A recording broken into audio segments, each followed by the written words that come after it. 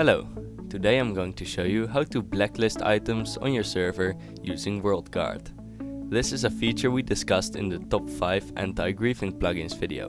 Click on the annotation to watch this video. First, make sure you are running a bucket server and have installed WorldGuard and WorldEdit. Then, go to your WorldGuard folder, Worlds, then select the world you want to create a blacklist for, and open the blacklist.txt document. In this text file, it has a brief explanation on how to blacklist items. If you want to learn more about this, go to the WorldGuard wiki.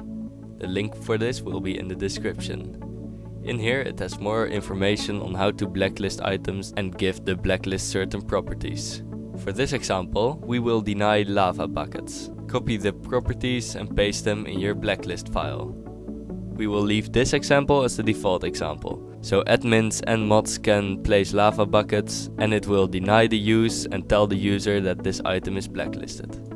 Save the file and then reload your server. Now when I log into my server, the use of lava buckets will be denied.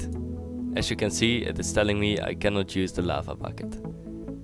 That's how to blacklist items on your server using WorldGuard. Thanks for watching and don't forget to get your server cheap at ServerMiner.com.